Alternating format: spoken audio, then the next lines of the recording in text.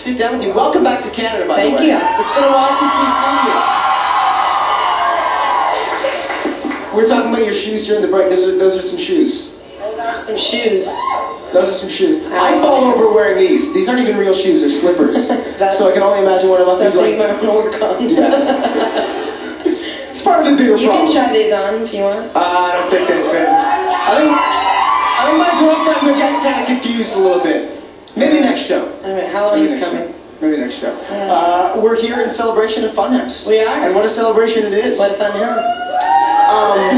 Whenever an artist releases a record, it's kind of a state of the union. This is where I am right now, or this is where I was when I was writing the record emotionally, personally. Where was that place for you?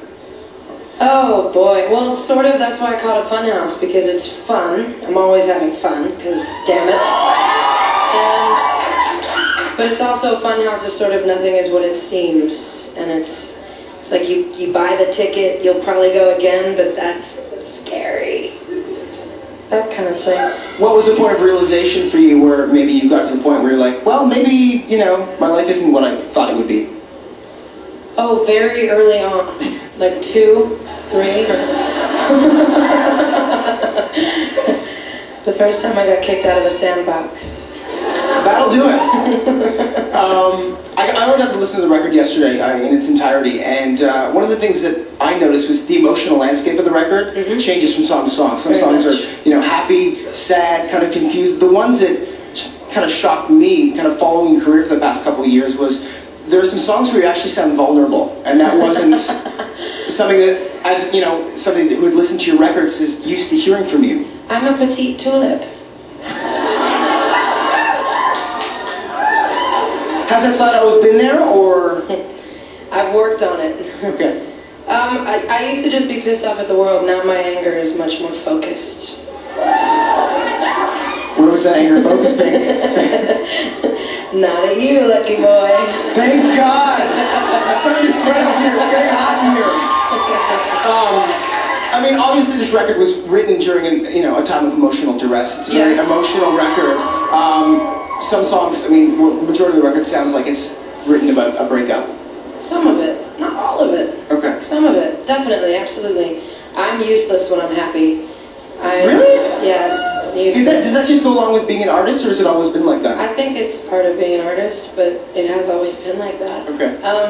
Frustration, anger, sadness, loneliness, it's sort of a human condition, and that's what I draw from. And I don't know, it's sort of like group therapy, I guess. There's definitely heartbreak, vulnerability, but there's also debauchery and insanity and sexiness. All of which very apparent. All of which very apparent. I don't want to stay too much on the Carrie separation stuff, but you know. But you want to know more. Well, I do want to know a little bit more because you talk about it on the record. How have you guys been able to stay friends? My parents got divorced when I was really young, and a lot of my friends were confused when we'd go on family, vacations together up until now. I mean, my parents still talk every day. Absolutely. And a lot of people are confused by that. How have you guys been able to maintain a friendship? Because he's in your new video. He is. He's so cute, right? It was very bittersweet. Everyone on the set was crying and we were laughing. No one really gets us. No one got us when we were together, and they definitely don't get us anymore now that we're apart. I think when you have an authentic connection and a friendship, that even though your roles change a little bit, I think that you can still figure out a way to love each other and be yummy. There's history shared, and it's when you want to call that person up and say, remember when, no, you don't remember either? At least it's that same person. And you're like, is this? Okay. Right. Yeah. So then, I mean, if you have this phenomenal connection with somebody, yes. What didn't work in terms of a marriage scenario? Well, marriage, my heroes are like Kurt Russell and Goldie Hawn and Tim Robbins and Susan Sarandon, and people that wake up and choose every day to be together and not because they're obligated. I think marriage as an institution was something that made more sense when we lived to be about 40. Actually, I actually heard Goldie Hawn say that, actually. Really? Yeah, I love her. I love her. I don't know. I have many more questions than I have answers, but all I know is that I'm in a really good place, and I'm really lucky I'm blessed, more importantly, and it's good fodder for the songs.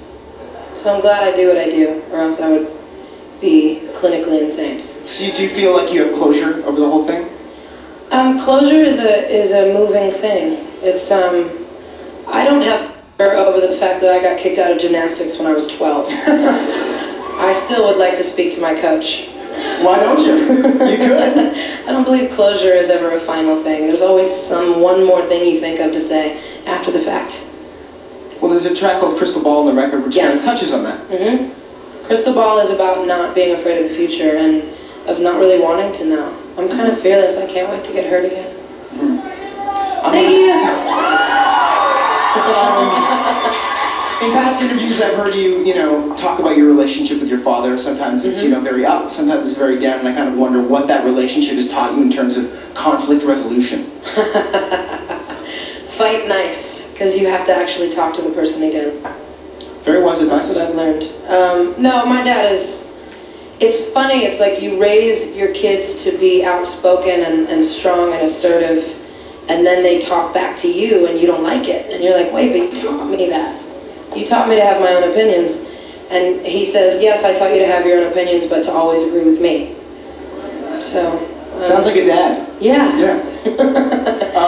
In So What, you talk about wanting to get into a fight. Did he teach you how to fight? I read somewhere. Yes. I heard there's this one move he taught you how to do that would just disarm people. Was it the wrist thing? The wrist thing. Yeah, it's really easy. It's kind of boring. I heard he took down a bodyguard once. He did. At my first album release party, when I was 19, the security guard at the VIP room wouldn't let him into my room, and he basically put him down. And I came out, I was like, Dad, you really can't do that at my, record release party. It's not kosher. Sounds like the complete opposite. Let the man up. And then we got into a fight at the American Music Awards, him and I, with some police officers.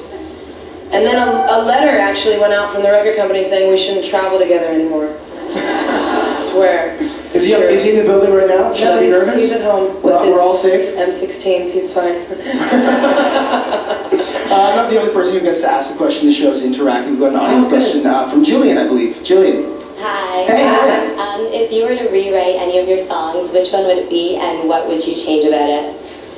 That's a good question. That is a really good question. I've never, ever heard that before. Honestly, I'd probably rewrite all of them. Every single one? Yeah, because I don't really take that much time. I just kind of write whatever comes out. If it doesn't happen in 5 minutes, then I'm over it. But the one line in So What, because everyone thinks I'm talking trash about Jessica Simpson, and I'm actually not. It's just that the syllables worked. I promise you I'm being truthful. The waiter just took my table and gave it to Jessica Simpson. Right? But I was going to say, the pilot just took my private jet and gave it to Haley Duff. It didn't work, kind of, the same. But, I don't know. So we went with Jessica. So we have something in common. What's that? We're both a little lazy sometimes. Yes. We've got a webcam question from Natalie in BC. Natalie? Hi. Hey, Natalie, how are you? Hi. I'm good, how are you? Not too bad. Do you have a question for Pink? I do. Pink, I'm like your biggest fan.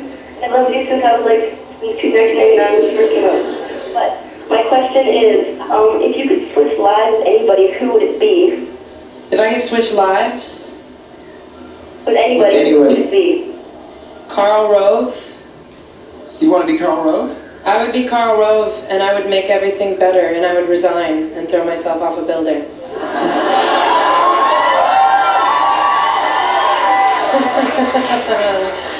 Karl Rove is the campaign manager for the Republicans in the United States of America. He launched a lot of the attack ads against John Kerry in 2004, the swift boating, and then he was kind of the mastermind behind Bush getting elected. He's pretty good at what he does.